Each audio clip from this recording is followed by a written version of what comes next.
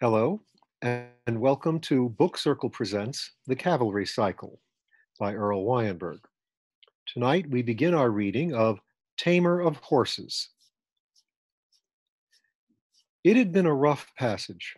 The sails of the GNNV Bethos had, of course, been furled, but the rigging of the fore topsail had been snarled somehow by wind or sheer chaos, so it could not now be unfurled. Ensign Inez Tauvin was proud to be the one to go up the mast and unsnarl it. She could show off her rigging skills and perhaps be the first to sight land. There was no land to be seen, though, only open water, almost calm, as it must have been before the waterspout descended, depositing the Bethos. Above, the sky was clear except for a spattering of small clouds. If you knew, you could see the remains of the spiral formation where the waterspout must have blossomed. The sun was at late afternoon. It looked like a normal sun, but the position meant, well, it could mean too many things. Maybe they were in a different time zone now. Maybe it was an early morning sun. Maybe there had been a time slip. Maybe it just looked like the regular sun.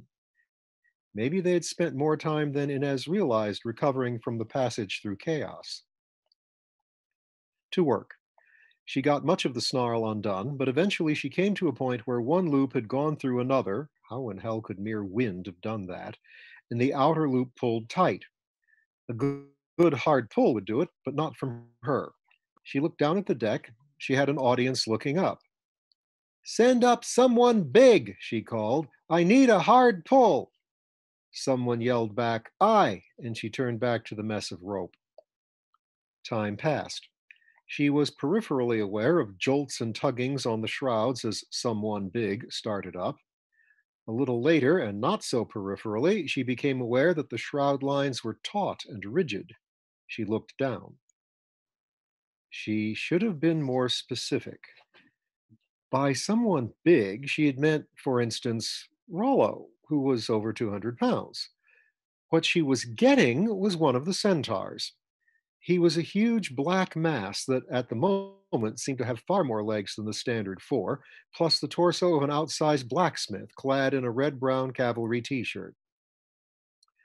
He rose higher, tug by tug. She deliberately banished an image of the whole ship tipping over as this object unbalanced it. He was staring straight at the mast, looking neither up nor down, and his face, the part not covered by curly black beard, looked putty colored, not at all like the ruddy tan of his arms. As he got closer, she heard him muttering something. It sounded like "big as a dime" over and over. She glanced down at her own feet, bare and slightly but usefully prehensile. She looked at the flailing hooves coming up on the ratlines. How? She could hear him more clearly now. Pegasus time. Pegasus time. Was it a spell? She hoped so. He was about a fathom below her. Reluctantly, he looked up, squinting as if she were as bright as the sun. "Throw me the rope." The deep voice trembled. "Line," she corrected. "Just throw it." She watched him work at releasing one hand and holding it out to her. He very much did not want to let go of the rat line. Rollo would have just climbed up and taken the line from her. This creature ought to do the same, but she decided not to push it. She tossed. The loosely coiled line went over his arm like a horseshoe over a peg. "Thank you," he said, and began plucking a foreleg out of the webbing. "How can you climb?" she asked. "I wonder," he muttered, once more staring straight at the mast. But then he held the foreleg out and up for her inspection. Cleated boots. Sure enough, the hoof was not bare, but in a neatly buckled boot, with a cleated sole, perhaps of hard rubber. "What do I do now?" he asked. "Just climb down with the line. It'll go taut, but keep on going. I need your weight to pull it out of that loop." She pointed, and he glanced briefly after her gesture, then back to the mast. He nodded and started working his way down. He seemed to be getting better at it with practice, and faster. He was clearly anxious to get down. Yes, she had asked for someone big, but why one of them? Down on the deck, Rachel Coudray, captain of the Bethos, was asking the same question of Philip Fletcher, captain of the Upham trainee class of the dedicated cavalry. What was that stunt all about? Hasn't my ship taken enough of a beating without dropping centaurs on it? Fletcher smiled. He didn't drop, and he won't. He's Mr. Wardley, he called.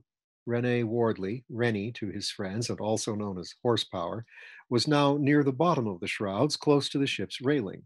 A great grin of relief spread through his beard, and he looked disposed to hop down the last 4 feet. Just swing around underneath and let yourself down gently, Fletcher called to him. My deck, Captain Coudray muttered just half a second too late, as Wardley nodded, saluted with his free hand, then swung his whole mass around and under the shrouds down onto the deck, rear legs, then forelegs.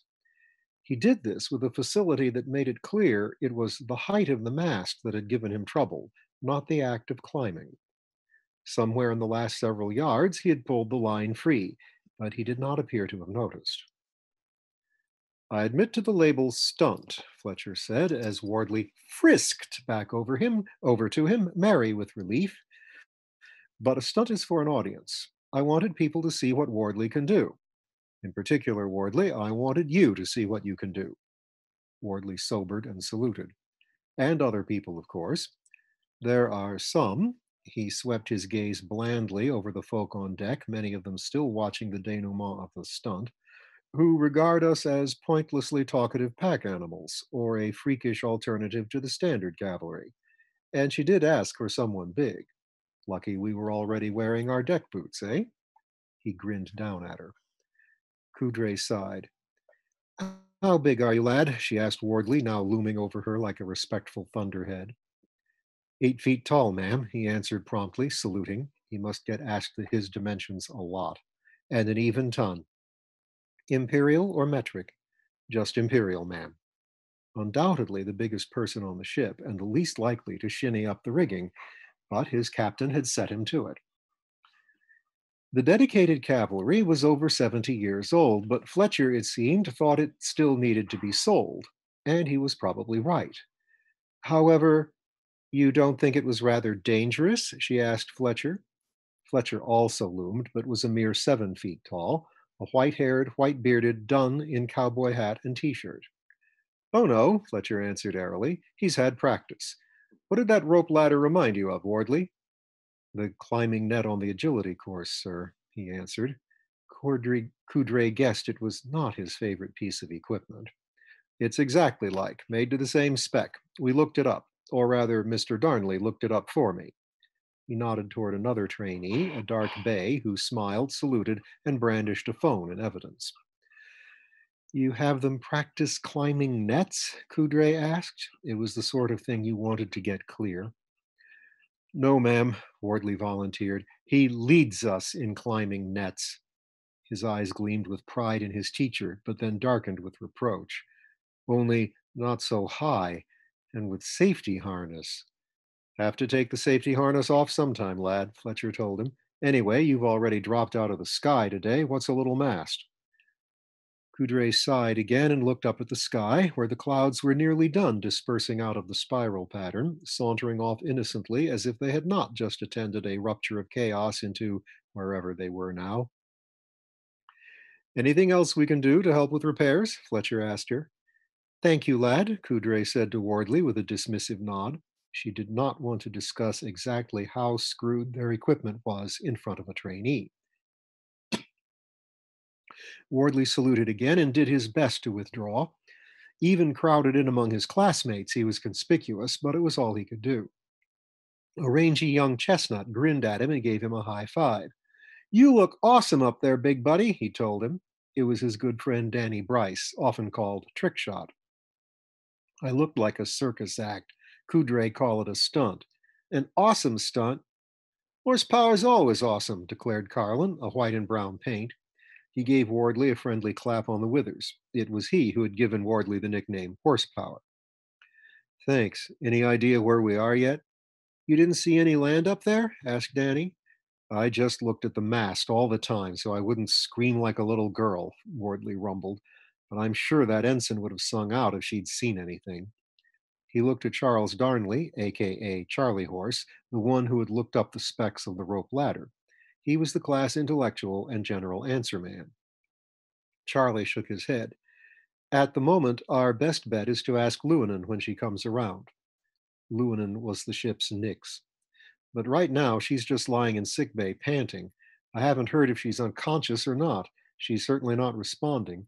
A couple of the Mer crew are sluicing seawater over her. I'm told that ought to be soothing. This was not at all the way the voyage was supposed to go. A few hours ago, Grand Norman naval vessel Bethos had set out from Cote d'Is, main port of Brickell, a small worldlet held by Grand Normandy. It was bound on a voyage of exploration. It had nosed cautiously into the edge storm that bordered Brickell, expecting a very rough ride through watery chaos, then to emerge from another edge storm in a somewhat well known worldlet somewhere in the Hathor marshes. That was the plan. But they were, after all, sailing chaos. The ride had gotten much worse even than expected. The bottom had dropped out of the sea, then the Nix had shrieked and enveloped the entire ship in stinging blue light. That was tied somehow to why the ship had not simply been torn apart by the waterspout as it rode down to the sea, where it impacted. Well, no one knew how hard it had hit, but the Nix's magic undoubtedly saw them through that too. No one was surprised that Llewellyn had fainted. They were a bit surprised she had not turned into a gull and jumped ship, and they were very, very grateful. We may learn more when the stars come out, Charlie Horse added, glancing at the sun. Yes, it was a regular yellow sun and definitely setting, and gravity and air mix were normal, all good signs as far as they went. Danny turned to another classmate, Palomino Paul Fells, and asked, "How are the horses?" "Still asleep." On the deck below, 2 dozen horses, pack animals, and standard cavalry mounts hung in special transport slings in enchanted sleep. Several centaurs had expressed envy. They had been stuck in similar slings, but awake all through the passage. They'll be fine as long as we can get them to water and pasture soon enough. These would have been ready to hand if they had come out in the Hathor Reach as planned. There was a splashing sound in the water below. Fells glanced over, then beckoned Danny to the rail. Thus, they were both in position to offer a hand to the young woman who came over the rail. "Thanks," she said to Fells and to Danny. "Hey, dance partner." "Hi, Mrs. Navino," Danny replied. "I mean, Lieutenant." "Jenny is fine right now," she said, holding on to their hands and heaving herself up to sit on the rail. She was, starting at the top, an athletic young woman with short brown hair and a sober blue swim top. Below that, she wore a utility belt, and below that were the gills and 5 feet of fishtail with golden brown scales and brown fins. "How's it look below?" Fells asked. "Better than it did," the mermaid answered carefully. "I came up for another tub of sealant. At least it's easy to apply with the water rush going with the flow." "We aren't sinking, are we?" Fells asked. "No, no, but we do have to keep the bailing pumps going right now. I expect you'll be called down to take your turn soon, unless they can get the power back on. From the way Crotal is swearing, it might not be long." Crotal was the chief gremlin, partner to the ship engineer. Then she smiled. "The really good news is that it's shallow bottom." Danny and Fells nodded cautiously. She read the landsman's incomprehension. "That means," she said, "that we're probably not far from shore." That got her genuine smiles. "Any way to guess which way?" asked Fells, glancing at the featureless horizon. "Given the time and the wind," she answered promptly, "that way most likely." She turned and pointed behind her along the wind. "Coudray will want us to scout that way, I expect." "And why would I want to do that, Lieutenant?" Coudray came round Fell's hindquarters just in time to hear Jenny's prediction. Jenny smiled. "Shallow bottom, ma'am, and this might be a land breeze, so best chance for land is that way." Coudray nodded. "Best news I've heard since we're w- Best news I've had since I heard we're in one piece and the bailing pumps are working.